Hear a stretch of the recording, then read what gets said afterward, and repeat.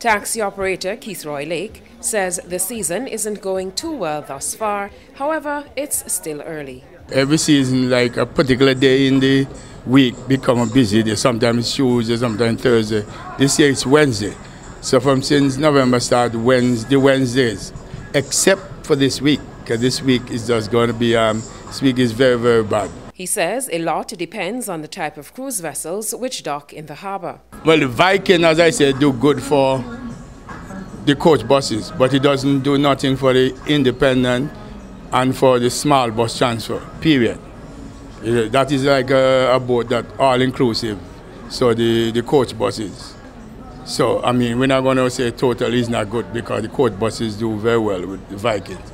Lake says it's also dependent on the stops, because if Antigua is the last stop, the tourists may have little money left for tours and many don't come off the ships. Columbian Emerald's store manager Beverly Merchant Brown shares the store's experience. I'm going to be very honest. It has been off to a slow start. However, I can see that there's great potential. We have more and more vessels coming in. We just need to get them coming into the stores. But somewhere along the line, I think we're still going to have a very merry and a sparkling Christmas. We also got reviews from some of the smaller vendors. One didn't wish to be on camera. Well, so far it's rough and it's tough, to be honest. And the place so hot, it's hard for tourists to come in. Very slow. Sometimes I come here for days, I don't make even one bag I can sell. I have to go beach in Dickinson Bay every evening to see if I get money.